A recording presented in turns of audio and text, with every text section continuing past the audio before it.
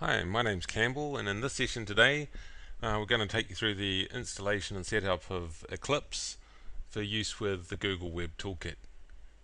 There's a few little tricks and gotchas along the way, so have a look at the video and you can rewind and have a look to find out what you need to know. First things first, we go to the Eclipse download site. Eclipse.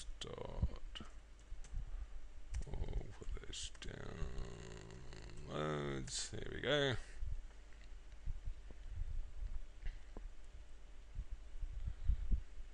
Now I find it convenient to start with an existing setup of Eclipse rather than the classic. So for GWT, I start with Eclipse IDE for Java developers. Now one thing to note when you're doing GWT, some features of the plugin only work with Windows 32-bit. So even if you've got Windows 64, you really want to download the Windows 32-bit.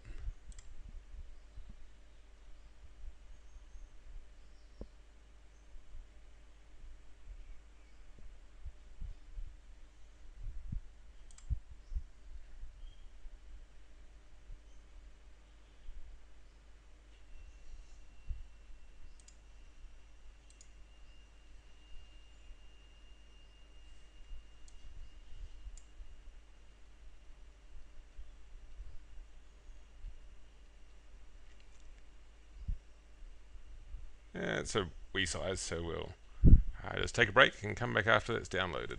Okay, once that's downloaded, we need to install some plugins. Well, I'm pretty sure it'll install in program x86 program files Eclipse. So we should see that here. If it didn't, unzip it there if you need to unzip it.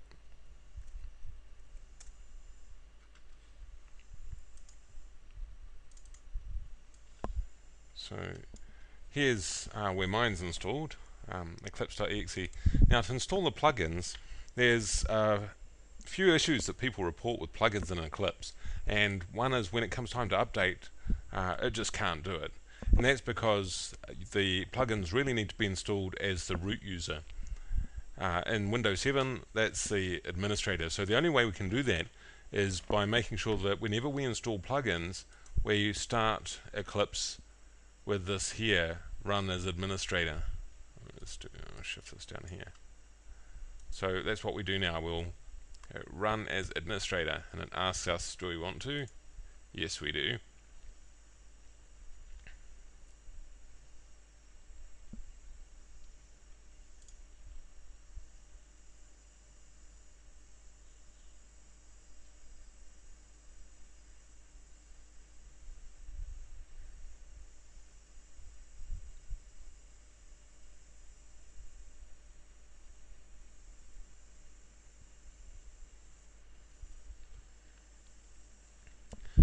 Okay, the plugins that we're going to install are, we're going to install the Google GWT plugin, and we're going to install Mercurial Eclipse.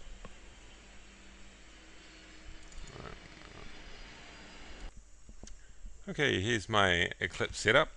To install the plugins, we go to Help, Install New Software, and we need to alter the available software sites. So we have available software sites, and you need to make sure that you've got these available. Here's the site for the GWT plugin.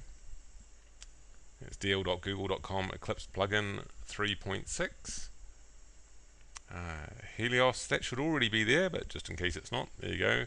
This Eclipse one, that should also already be there. Just make sure we can see all those URLs. There we go.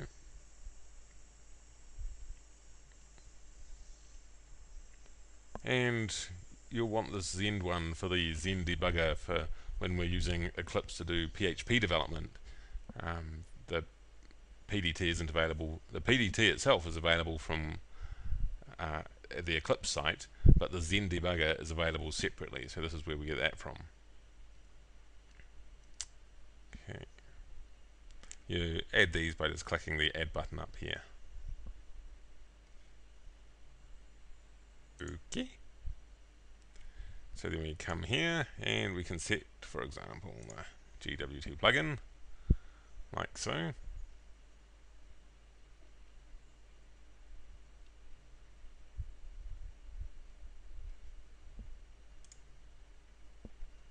that's the one we want. Here we go.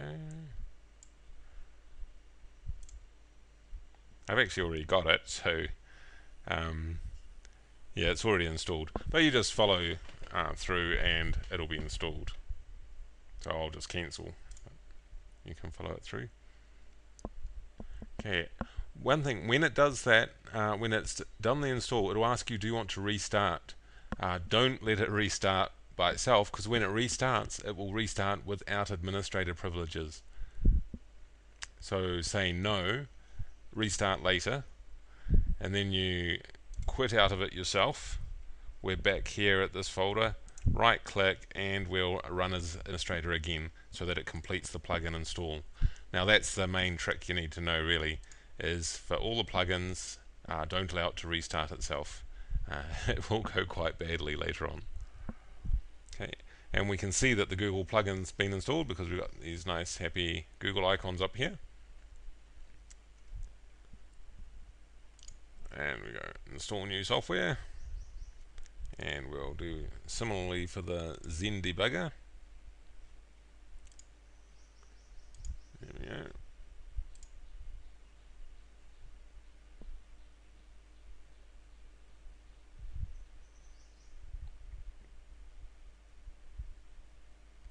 Again, I've already got it, so it should actually do these, calculate the dependencies and say no.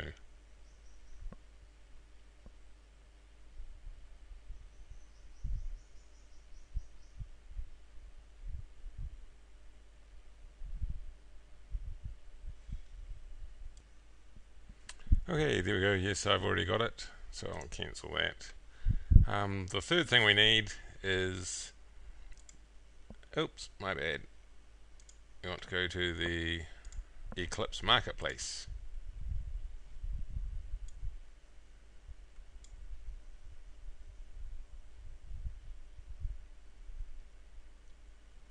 Fetching. You can get the Google plugin for Eclipse from the marketplace, but don't do that. Sometimes it's out of date. It doesn't necessarily get the right one. So we're looking for Mercurial.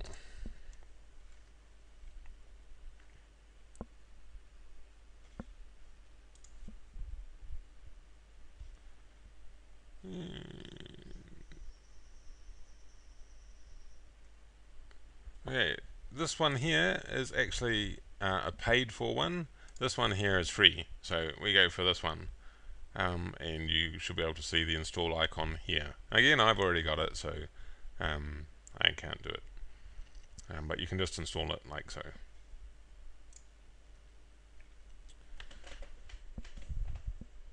Okay, once you've done all that, your Eclipse should be set up and ready to go. Then we'll go through how to get some code and just see if something's up and running.